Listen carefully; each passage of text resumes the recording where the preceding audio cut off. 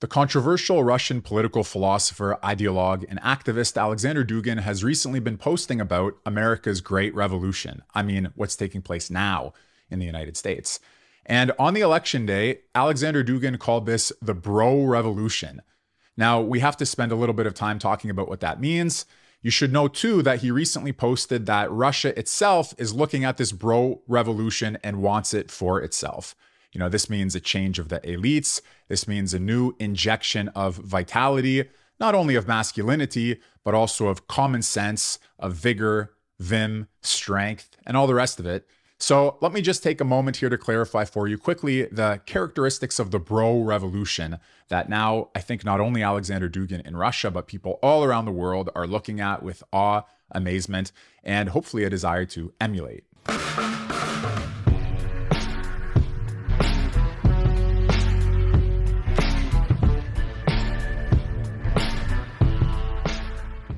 Now, you may need a quick reminder about where the United States was just a short time ago.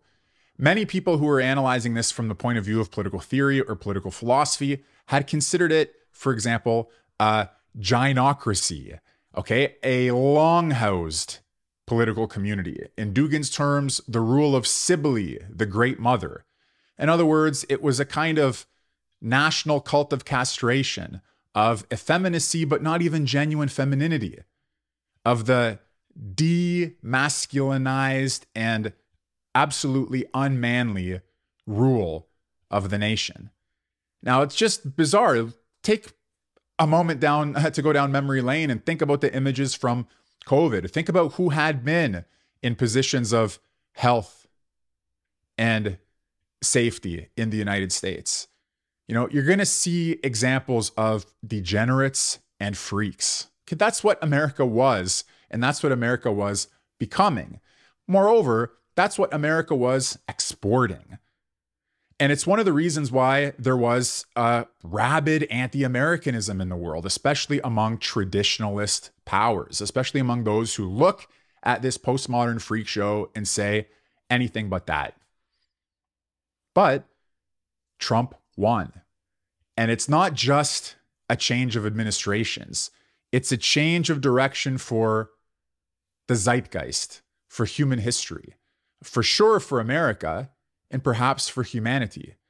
And what shifted? Well, it's the end of the days of the Longhouse. It's the end of the rule of the Great Mother. It's the end of the postmodern freak show.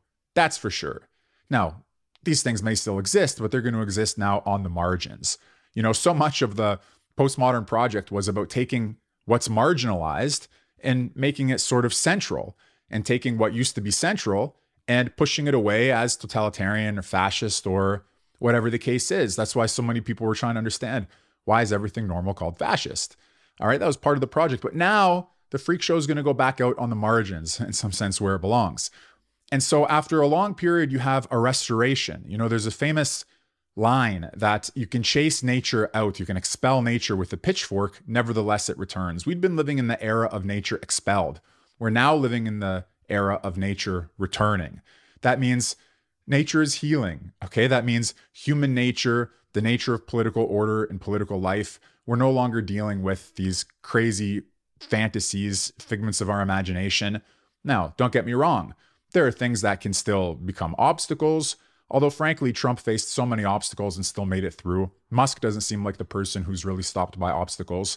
So despite, you know, the disclaimer that there are obstacles in the way of this Bro Revolution, I believe that the people who are at its helm now will have no difficulty in navigating those obstacles. So again, you have real men are back. And it's not just, oh, well, what about the, you know, it's not only men, right? Trump's chief of staff is a woman, and there are people in and around the Trump world, and there are many people who supported Trump who are women. So the Bro Revolution doesn't just mean, you know, women get lost. It's just going to be manly men doing man things. It means that you no longer have this skewed perspective. Again, it wasn't even the perspective of femininity. It was the perspective of the cult of the castrated male, of the effeminized, okay? It's a little bit of a different thing. So there's still a place for women. Many of you may have seen the meme of, I think it was, Tim Waltz's daughter on one hand, or okay, I don't well, I'll put it up on screen here so you'll know, and Trump's granddaughter. And it was like, these are two different images of femininity. These are two different images of what it is to be a woman. Where do you want to go? What do you want to do? What's the future sort of type? And it's not just like, who do you find better looking? That's not the issue here. The issue is what's represented, what's symbolized. In some way, these different attitudes towards masculinity and femininity, they are allegorizations of ways of life, that include big things here. So Dugin in Russia is looking at what's happening in America as something unprecedented. It's a new America. It's no longer the America that you could hate. As I said, there's been a hostile attitude towards the America that represented global liberal fascism or global liberal totalitarianism, the America that wanted to make the world gay, all corners of the world. Okay, I'm not saying anything against gay people, but the project of wanting to transform the entire world into the diversity, equity, and inclusion mantra, that was just something different. Those days, from what we can see so far, are over. Now, this issue of the history of the notion of manliness, in some sense, as I said, its rejection and its return, I do teach that in my school. I have a course, Philosophical Analysis of Manliness, and it's an important topic for many thinkers, including Dugin. I want to just give you one little thing to chew on, which is that Dugin has a model of three basic worldviews, okay? World configurations, world orientations. Let's just call them worldviews for now. He calls them logoi, a plural of logos, okay? Three comprehensive ways of construing, interpreting, or viewing the world. And the mythical name for these three is Apollo, Dionysus, and Cybele. Okay, three ancient gods and goddesses in the case of Cybele. Okay, so Apollo, you have some sense of Apollo, the light of a god of verticality, of light, of masculinity, of ascent, of the sun in the sky.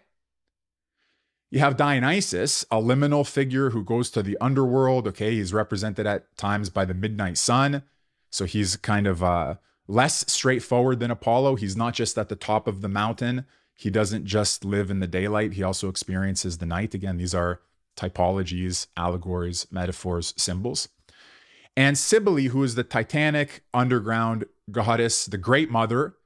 And in fact, historically, if you look it up, Cybele, Cybele, the cult members of hers, they actually did have a cult of castration.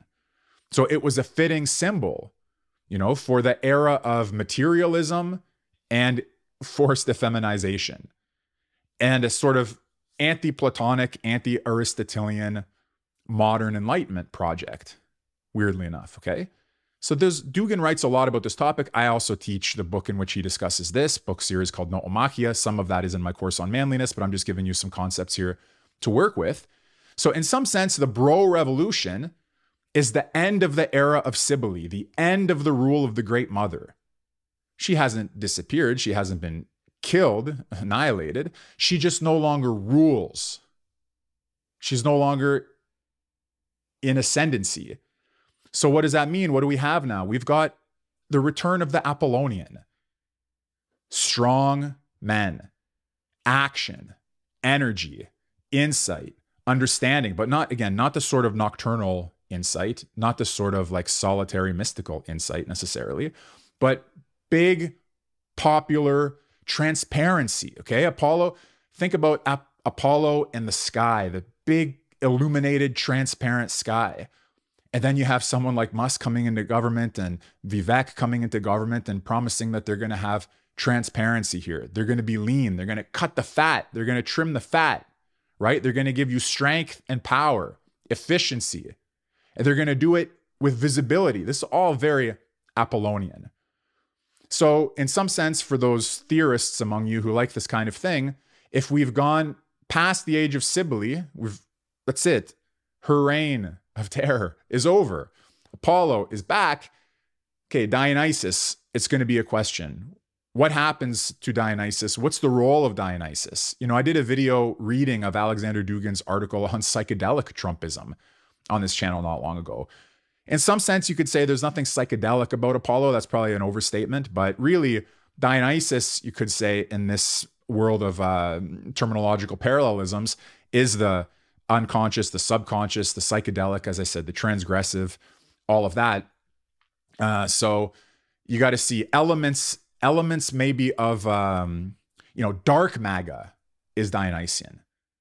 Dark means Dionysian. In fact, I told you that Dugin's three logoi, they have this mythical name, Apollo, Dionysus, and Cybele. But he also just calls them straightforwardly the light logos, that's Apollo, the black logos, that's Cybele, and the dark logos, that's right in the middle. So I think that you can interpret the dark maga tendencies within Trumpism as psychedelic or Dionysian Trumpism. And somehow the orange man, and maybe this is also, if you're going to do these color parallelisms, we can even put Bitcoin into the equation here. All of that is the solar Trump, the Apollonian Trump, the orange, yellow, and blue too. Because again, the sky, the sun, that glow, okay, that heavenly glow. So you've got dark maga and you've got Apollonian maga, and the end of woke left liberalism, the end of that global cult of castration, the end of the rule of Cybele. So this is what's in the background to some extent when Dugin writes about the bro revolution. Take a look at that. Okay, I teach, as I said, this course on manliness in my school, a lot of courses on Dugin, million videos on all of these topics on this channel. But I wanted to give you a quick update because I saw that a few of you were asking when I posted on the community chat here, Dugin's line about Russia in some sense liking and wanting to emulate the bro revolution. You're thinking, bro revolution, what's that? We Googled the term, we couldn't find anything about it. You have to see, follow the discourse here, right? If you're, or I'll give you these summaries, right? But if you were an election watcher and a Duginist or somebody interested in Dugin, you saw his reaction in real time. You continue to see it because every single day is cementing the impression that what happened on election day was a revolution. Every appointment, every new statement. I mean, you don't even know where you don't even know where America's current president is, because America's current president is not just President-elect Trump for January. No, he's running the show now. His team is running the show now. The world has changed. It's Trump's world. It's Musk's world. It's the bro revolution. It's tech bros and philosophy bros. It's health bros and fitness bros. Again, this doesn't leave women out of the equation. It just somehow restores them to their dignity and no longer forces them under this reign of terror of the liberal totalitarian cult of castration and the postmodern freak show. I'll put some pictures up to remind you that, in fact, that is the world we were living in until just recently when Trump won. Okay, guys, I hope you found that helpful. There's a lot more that we can say on this, a lot more that we will say on this. By the way, Fukuyama and Dugin, all of that's going to be interesting. But I think for now, for this summary of the bro revolution, that's enough. So I'm Michael Millerman, millermanschool.com. I'll put all the links in the description. Follow me wherever you want. Subscribe, like, share. Take care. Be well. Goodbye.